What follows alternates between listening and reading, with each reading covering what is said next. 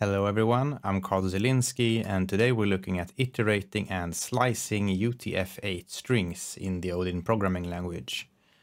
So I have here a string that just says important words, and you can loop over the string like this, and the loop variable r here will, for each lap of this loop, be of type rune, and rune is the type of a single UTF-8 character. And since Odin supports UTF-8, you can also loop over non-English strings. So here we have some Chinese text, and we can just like above loop for r in string like this. And then if we print each character, then we get 3 separate lines like this. Now we can also slice strings like this. So we have this string here, and we say substring is string, and then we say 7 colon and then nothing. So this means that start at the 7th letter and then make a slice that looks at the rest of the string. So it will just pick out from the 7th character here up to the end. So when you print this, it will just say cat. With the example of the Chinese text, you might try to do the same. So you might be like, okay, I have 3 characters here. So I make a substring like this. I go from the first index here. So you think that you would get these 2 characters right. But if you print this, then you will see that you get something like this. It says some funny question marks and then the last 2 characters. So what's happening here is that all strings in Odin are UTF-8 strings, and UTF-8 strings, each character in a UTF-8 string can take different amounts of bytes to store. So these English characters up here just take a single byte. However, these Chinese characters here take more than a single byte. So this character here takes 3 bytes, and this one takes 3 bytes, and this one takes 3 bytes. And we have an example down here where it says length of this string is 9. This gives a byte length, not the length of how many characters it is. And this slicing operator works with bytes as well. So you're skipping the first byte, which means that you're essentially taking this character and sort of cutting the data for it in half. Like you remove 1/3 of the data, and then you're keeping the 2/3 of the remaining data. So that's why you get these 2 funny characters, and then you get the rest. There is a way to get how many runes is inside it. So each of these, like the type, we saw the rune be mentioned above, and rune is the type used for a single UTF character in Odin. So you can ask if you import the core strings, you can ask it how many runes does a string have, and then it says 3, which is what you expect, right? So since this works with bytes, is there a way to make sort of a substring where we can count the number of runes instead of the number of bytes? Because like I said, this is 3 bytes. So is there a way to kind of count this as a single character instead of doing it byte by byte? And there are some helper procedures in the strings package. So you can say like this, strings.substring from, and then you say, okay, from the first character, and then it goes onward. This is like, this is similar to doing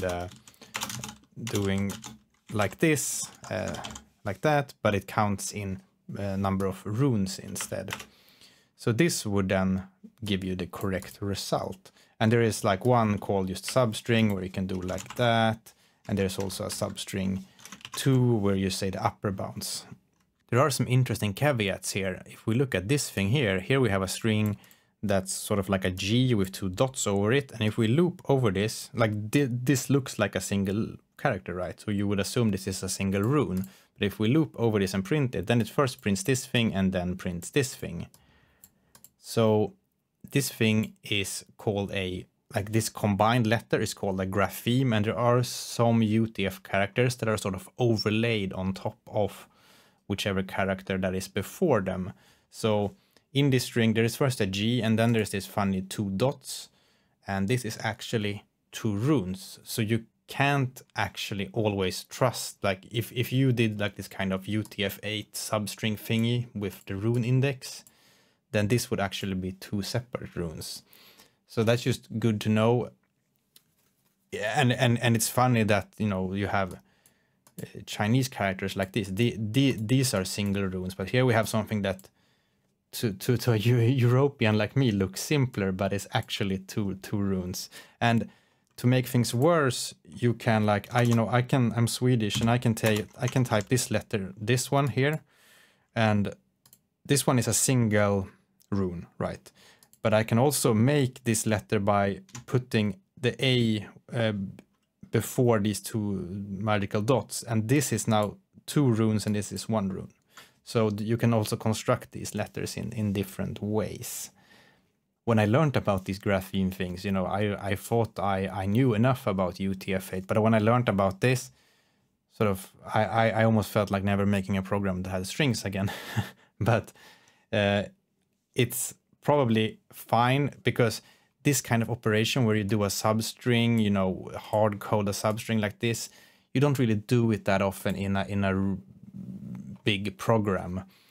Usually if you have a UI program, maybe you have some way to select text on the screen, then you loop over the characters and you know where they are on the screen, so you can sort of make a range of which are you actually selecting and stuff like that.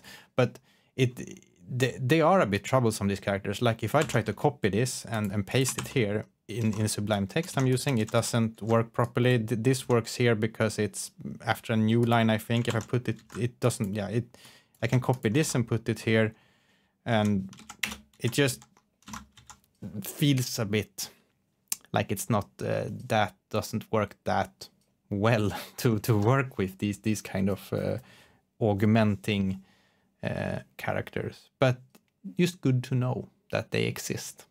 That's it for today. I am currently working hard on editing my Odin book. It will be released digitally in late November 2024.